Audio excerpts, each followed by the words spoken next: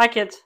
Okay, so the 74th Academy Awards ceremony is held in the new Kodak Theater. So Kodak Theater is built partly for these purposes for the Academy Awards, to have the seating they need, to have sort of the stage setup they need for entrances and exits and all that thing.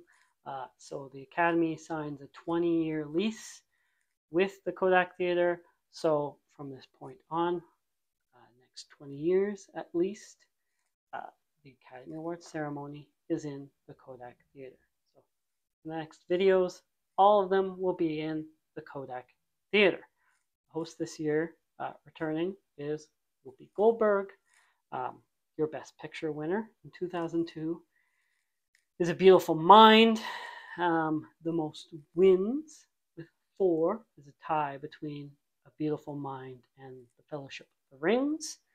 And the most nominations was Fellowship of the Rings. 13 nominations for Peter Jackson's picture.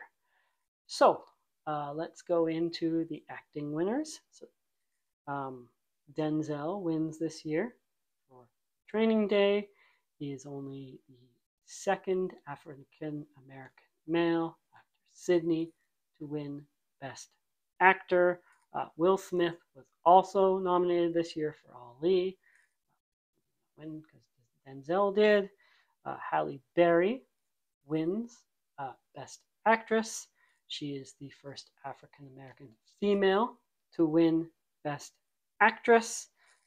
Jim Broadbent wins Supporting Actor for Iris, and Jennifer Connelly wins Supporting Actress for A Beautiful Mind.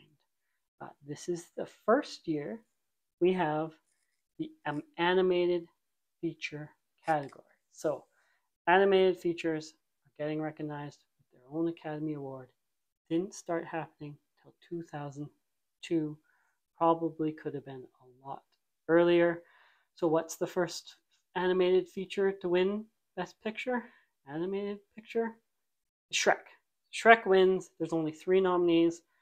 Like on my earlier videos, when there's a new category, there's not always 5 nominees. Build up to that. So this year, there's only 3 nominees.